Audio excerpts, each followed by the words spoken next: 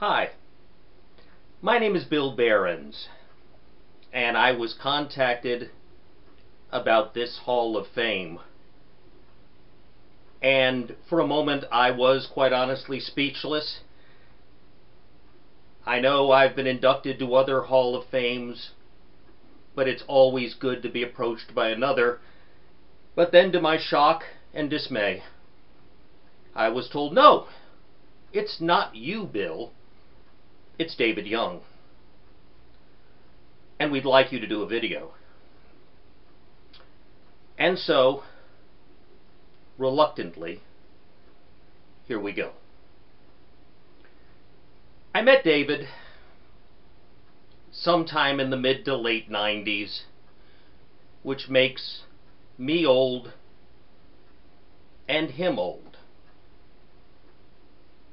But time does that. Surprisingly, I found him to be talented and an important asset to a wrestling card, and accordingly, he became part of a roster in Nashville I was part with Bert Prentice at NWA Worldwide, and he also worked for me in Georgia, starting in my initially Music City Wrestling Georgia, which made no sense at all, but soon became NWA Georgia. And it was there that he first introduced me to the gentleman inducting him tonight, Frank Paris. He brought youthful Frank to the show and said he calls himself Kid Ego, which I hated. And so I came up with the name Air Paris. You may ask how. Well, he said his last name was Paris. Paris is in France. There's an airline called Air France, and that got me to Air Paris. It's wrestling logic. Just go with it. David followed me to what became NWA Wildside, and actually he had appeared there before I got there, but that really didn't matter to me. Once there, he was reluctantly teamed with Rick Michaels, and I helped create both the name and the team called Bad Attitude. Helped them with their tagline, "Attitude is everything, and ours is bad." And then, much to David's dismay, they were good enough to become multiple NWA World's Tag Team Champions, which meant he had to travel with Rick Michaels. It is my hope he has recovered from that by now.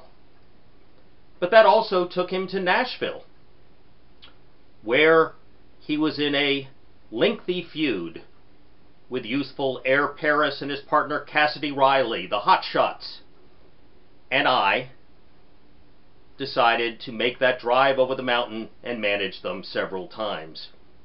One time, I even got arrested and carted away in a police car, which simply was not fair. And accordingly, I believe I hurt Cassidy Riley repeatedly with a tennis racket, because I guess I blamed him.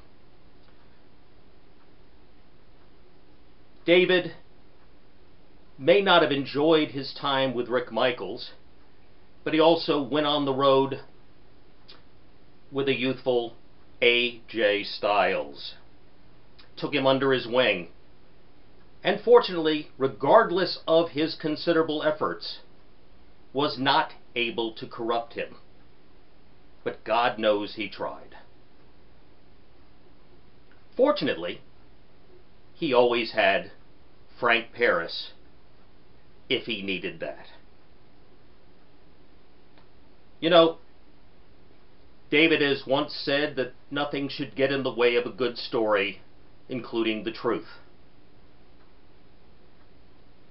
And so, with that in mind, I am here to honor David Young, express my love for him, and say that he, much more than me, deserves to be in this Hall of Fame and inducted by Frank Paris. David, enjoy your evening. I hate you.